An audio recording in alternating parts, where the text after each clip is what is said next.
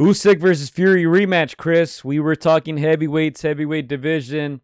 We didn't get to discuss the fight, the actual outcome of the first one, and we already have an announcement for the next one, December 21. Turkey, Big Turk, wasting no time. He's announcing the next fight in Saudi Arabia. Give me your thoughts on the first fight and now the rematch. Dude, the first fight, amazing fight, classic fight. I feel like it doesn't get the love it deserves. It pinned the two best heavyweights. Uh, Usyk is just a amazing fighter for his size. Just amazing what he's done in those two divisions. And yeah, man, I'm excited for that rematch. Yeah, I feel like we could spend an hour on these two guys, but I'm super excited for this rematch. Um, Tyson Fury, obviously, brave, brave giant. Weird to say that, but to get back in it right away after that ninth round, yeah, I'm excited. All right. Yeah, as we said, we didn't get a chance to talk about the first fight. I was actually in the UK. I watched the fight in Liverpool. A lot of excitement around the fight. Uh, there was a ton of watch parties at different pubs and all that. The fight over there was around 11 p.m. I'd say. Um, it's interesting because you hear the rumors. Oh, people don't really care about Tyson Fury like that in the UK. They're true. I think people were just there for a good fight. Um, Fury doesn't get the backing that other guys do, like Joshua, like Anthony Joshua, and a lot of the other British fighters. But yeah, great fight. I think the ultimate deciding factor was that knockdown. The scorecards were close. One judge had a Fury up, I believe. Two had a Usyk up. So that knockdown doesn't happen, Fury probably walks away with the victory.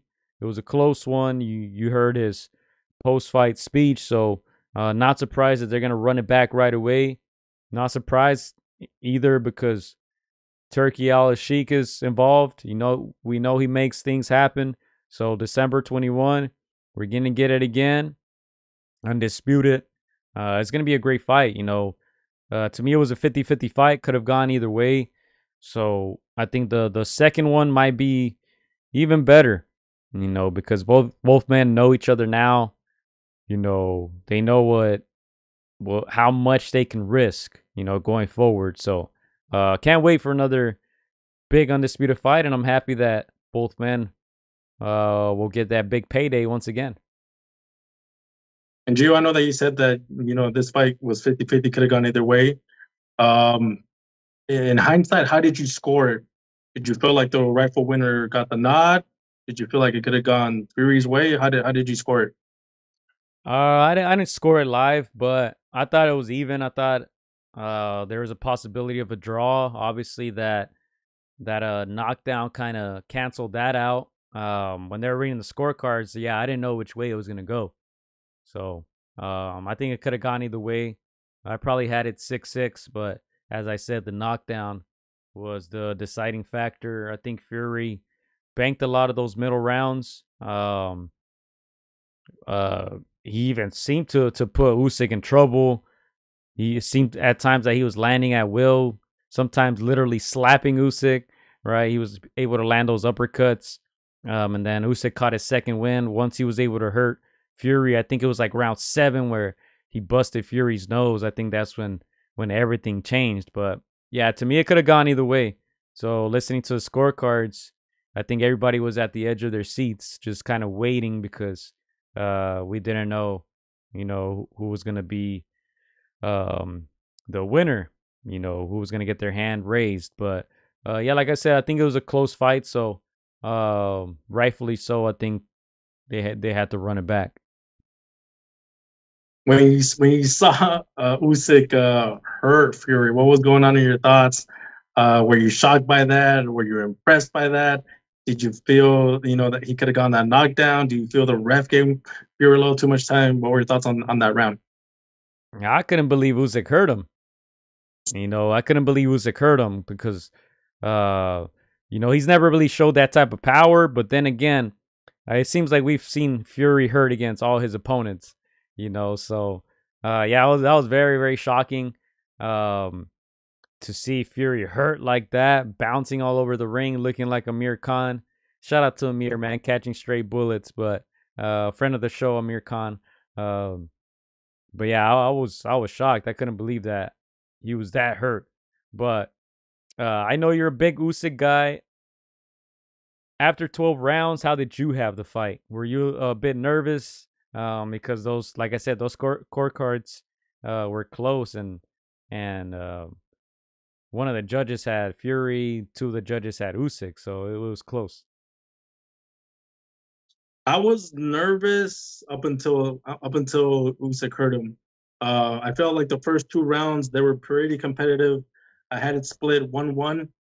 But then I saw Tyson Fury just go back to his boxing, and even though Usyk is ultra skilled, ultra talented, I just thought he was having trouble getting to the bigger man. And even though I felt Tyson was like one level on the boxing scheme below Usyk, he was just using his long arms, his thighs. He was just doing what he had to do to win. And I felt like he was bagging so many rounds. I feel like there was a moment. If you're an Usyk fan, there was a moment in that fight where you're like, "Oh man, I think Usyk is he's just too small. He bit off more than he can chew. Tyson Fury is just going to cruise to a decision." And when I saw that, that round where Usyk hurt him, man, I was like, wow, look at this guy taking it to the giant. And we respect both these guys, Gio. These are the two best heavyweights in our opinion in the last 10, 15 years.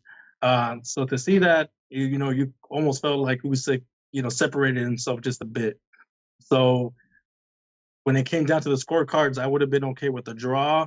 And if they had to pick a winner, it had to be Usyk. But again, I was well aware that, in my opinion, Tyson Fury put up a lot of rounds away, uh, 3-7.